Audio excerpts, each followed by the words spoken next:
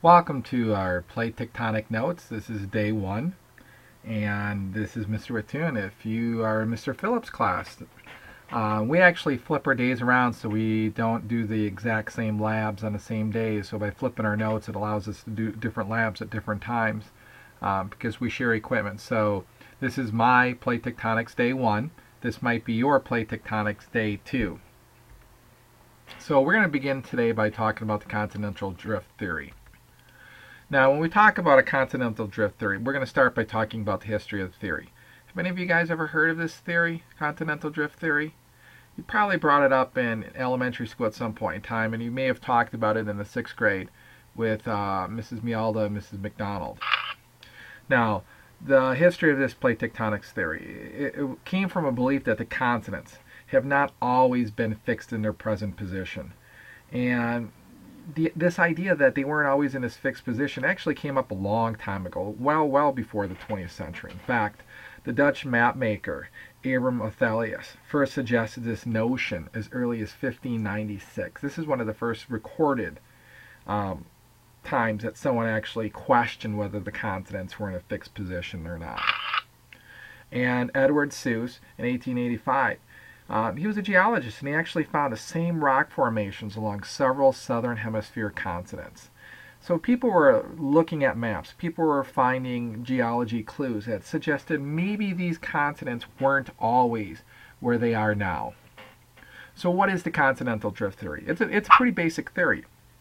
It basically states that the continents have moved horizontally to their current location. So they're not going up and down, at least not in great strides or in great distances. They may move up or down a little bit as they're plowing through the ocean. But it was the idea that the continents literally plowed through the oceans, much like an icebreaker would plow through the snow, moving off to the sides.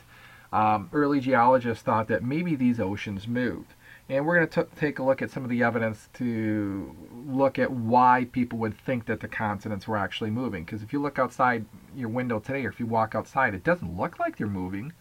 You know, even if you've been around the Earth as long as I've been around, it doesn't look like the continents are moving. So why did geologists think this? And that's what we're going to talk about today. First of all, there's this guy named Wagner. Alfred Wagner. You might look at it and say, well, doesn't it say Wagner? Well, he was German, so we're going to pronounce it Wagner, just like the Volkswagen.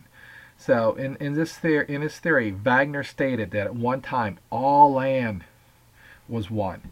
All the continents were connected, and he called the supercontinent Pangaea. Pangaea basically is translated to meaning all land or all earth. And here's a picture of Wagner. And Wagner proposed the theory of continental drift back in 1915. And let's take a look at some of his history. Wagner was a very smart guy. He actually got his doctorate in 1904 in astronomy from the University of Berlin. And he later became a meteorologist and an amateur geologist. Now, some people look at this and ask, why did he get his doctorate in astronomy when he was a meteorologist? You got to remember, back in these early days, 1904, there was no weather. Well, there is weather, but there's no weatherman. You look on the TV now and you see the weather and you see all these satellites. None of that existed. It wasn't until about World War I that scientists first really thought about predicting the weather and looking at weather patterns and fronts and trying to, have a forecast. Nowadays it's pretty common to look at the weather and trying to figure out what it's going to be like 7 days from now. They could barely tell what it was going to be like the next day or 2 days. And especially during World War I, the generals, the people in charge of the armies, they needed to know what the weather was going to be like to know whether or not they would order, a front to move forward or to hold their ground and not move forward in the war. So in 1915, Wagner, he wrote and published a book called The Origins of Continents and Oceans. And it was in this book that he actually proposed the idea that the continents moved. So what he was suggesting that all these continents, and you can see the continents here. You got North America, Asia, South America, Africa, India, Antarctica, Australia. You can see they're all connected. And it's kind of interesting because India, especially India, is not where it's located today. And Antarctica, you can see where it is. You can see where Australia is. So the continents are kind of in their current location, but yet they've moved and twisted as they've moved over the years. So here's just another look at it. And you can actually see it was surrounded by a giant ocean, Panthalassa. And if you look at Panthalassa, it's Greek, and it basically means all sea. So there is a Pangaea, meaning all earth or all land, and there is a Panthalassa, which was a giant ocean surrounding this giant landmass. But over time, something happened, and Pangaea broke up. And this was not the first idea. Later on, scientists started looking for evidence, and they found evidence, and there's theories out there that Pangaea was not the first supercontinent. There were supercontinents before that, such as Rodinia was a supercontinent before Pangaea. And there's this theory called the rebound theory, which says that about every 200, 250 million years or so, all the continents come together and they form a Pangaea, an all Earth. And then eventually they break up again, and this just repeats itself time and time again. Now, Pangaea was surrounded by a great ocean called Panthalassa, again meaning all ocean or all sea. And Wagner thought Pangaea broke up into two pieces about 200 million years ago. And Laurasia was what he called the northern hemisphere supercontinent now. So Pangaea broke into two pieces. Laurasia was in the north, and Gondwanaland was in the southern hemisphere. And so here you can see Laurasia and Gondwanaland. And you can see that eventually it broke up. And you can see this outline, it says a triple junction right here. So it says triple junction right here. And when we look at that triple junction, it happened right here. And what happens with a triple junction is first you're going to start getting this lifting up. And eventually it's going to split into three pieces. And it's kind of interesting how this works, is it typically happens at 120. Nature loves the 120 degree angle. And eventually one of those junctions tend to fail, but the other two form actually work, and they split apart. And what happens is you have an ocean forming here. And if this is South America and if this is Africa right here, we know that eventually, sorry about that, we know that eventually what ocean formed in between here? The Atlantic Ocean. Now, the two pieces, again, broke into present-day land masses. So these two pieces, Pangaea broke into two pieces. These two pieces broke into the present-day land masses, and they moved to where they are occupied today. So you can see where everything moved. You can see where they are today, and this is actually a projection of what scientists theorize might happen 50 million years from now. And here's just an animation of how things move. So it kind of happens fast, but you can definitely, if you look in the bottom screen, watch India as it moves up, because we'll be talking about that later in the notes. So you can see where everything moves. So India was kind of like a speed demon in there, where it just really took off, and it seems like it moved faster than some of the other continents. This one doesn't seem to be working here.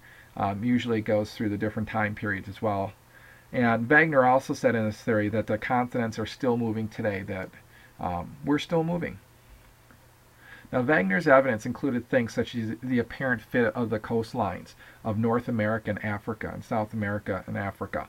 So if you've ever looked at a map, a world map, and if you've ever thought to yourself, golly, those continents look like they're pieces of a puzzle, it looks like they could fit together, well, Wagner used that evidence to help support his theory. He also found the Glossopteris fern fossil.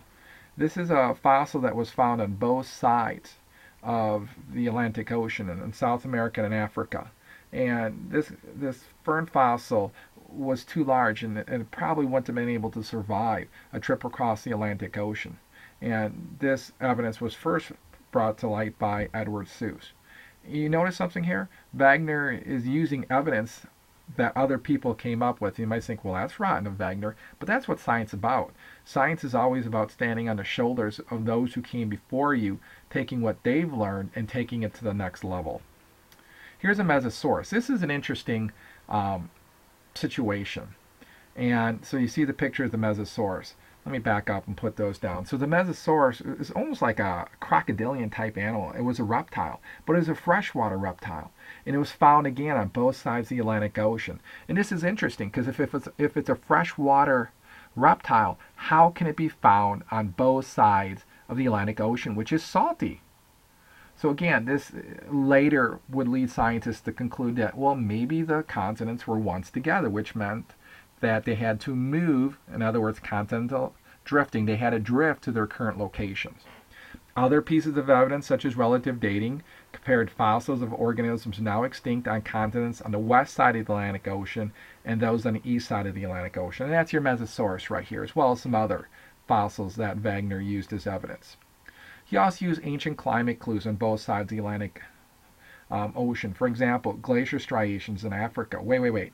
Did you just say glacier? Did I just say glacier striations in Africa? How do you get glaciers in Africa where it's so hot today? Well, maybe at one point in time, Africa wasn't where it is today. And you actually found these striations not only in Africa, but in places like India, which are pretty close to being on the equator. You also had coal deposits in Antarctica, which is very abnormal, because if you know Antarctica today, it's frozen. It's all ice. How do you get coal? Remember, coal comes from swamp plants that have died and they've built up huge layers, and these layers were compressed into coal. How do you get coal deposits in a cold place like Antarctica? Well, maybe Antarctica was not always where it is today. So when we look through here, and you can pause and rewind this video, I'm not going to spend a lot of time on it, but you can actually see where scientists believe, based on evidence, where they believe the continents have moved from. So you can see at one point in time, Antarctica was on the equator.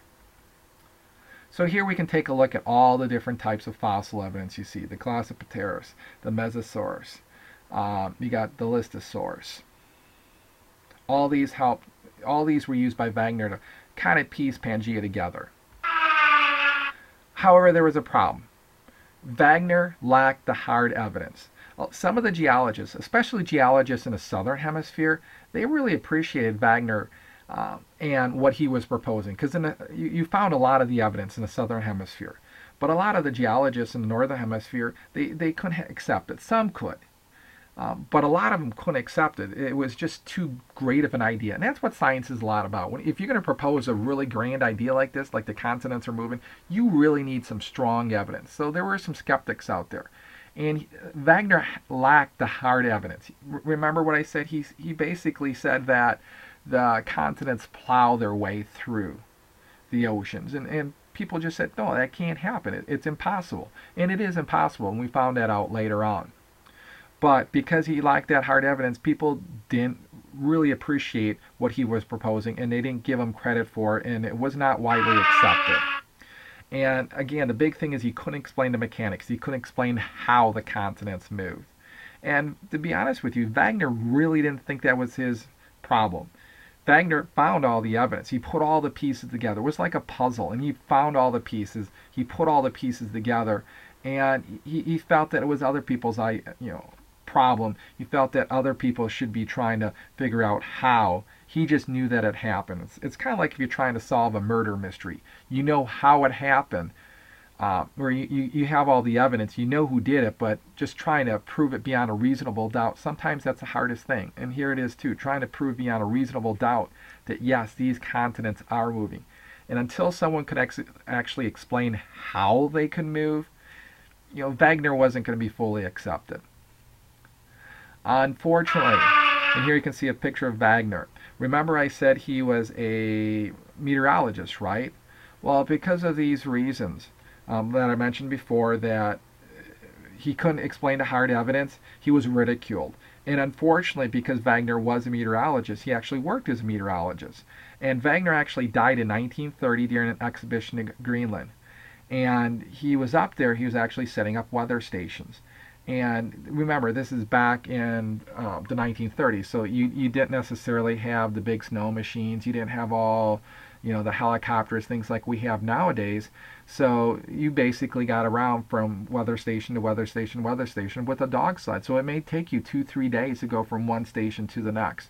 And he actually got caught out in a storm, and him and his Inuit guide actually froze to death, and they died. And unfortunately, Wagner died